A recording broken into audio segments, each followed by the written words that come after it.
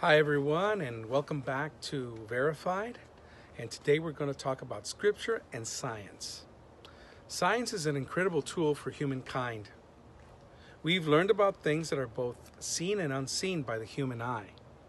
And science has played a major and deserved role in our society. But many people have questioned the beliefs of Christianity's reliance on scripture. A common objective is that scripture and science are not compatible. But however, science and scripture are more related than what everybody thinks. Last week we talked about scripture.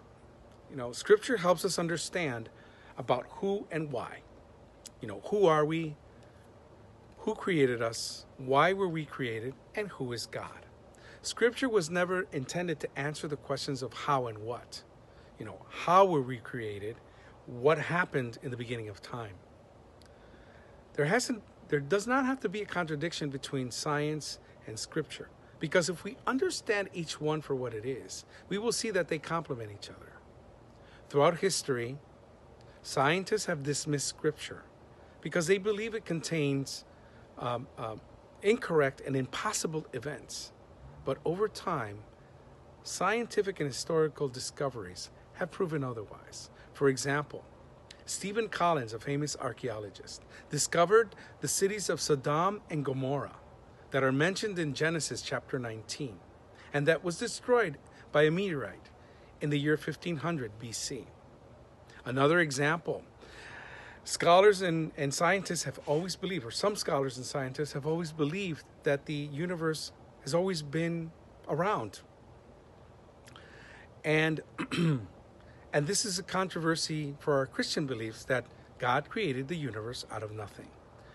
In 1920, a Jesuit scientist, yes, a priest, Father George Lemaître, developed the Big Bang Theory, and it was a huge controversy.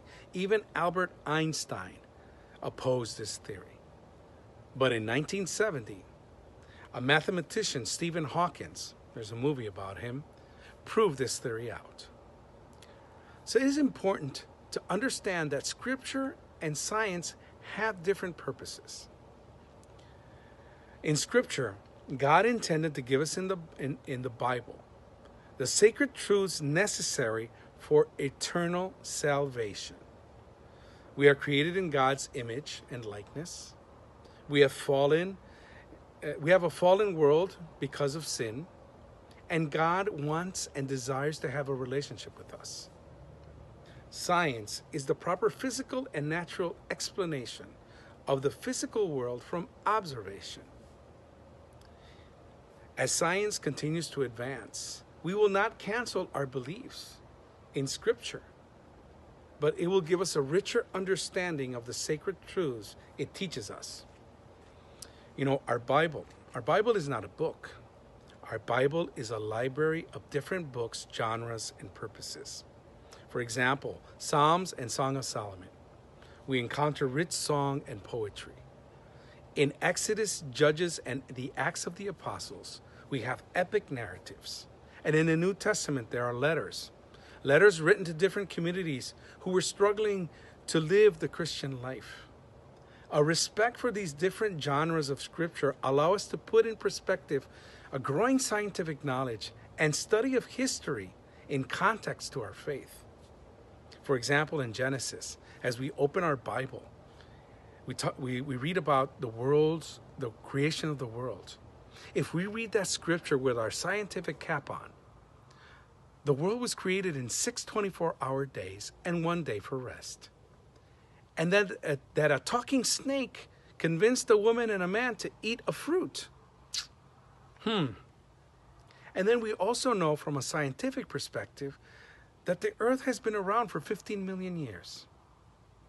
You see, we have to read this part in a metaphorical style, meaning a figurative, symbolic style, because it speaks of the truth of why behind the creation, rather than the how. So scripture and science do not have to oppose each other. Together, they will give us a better and full understanding of who we are, why we are here, and what happened to make it all possible. You know, believing that Scripture does not contain any errors requires faith. But faith is not blind obedience or ignorance. It relies on a personal encounter with the loving God. That loving God that wants to have a relationship with us. You know, we've never had a perfect relationship with the study of science. But many people have grown in wonder and awe of God as they explore the scientific and spiritual scriptures or scriptural studies. We've been given an incredible story, you know, a world that tells it to us, and we have a mind to explore it. So we ask you, continue to pray, continue to ask, and continue to discover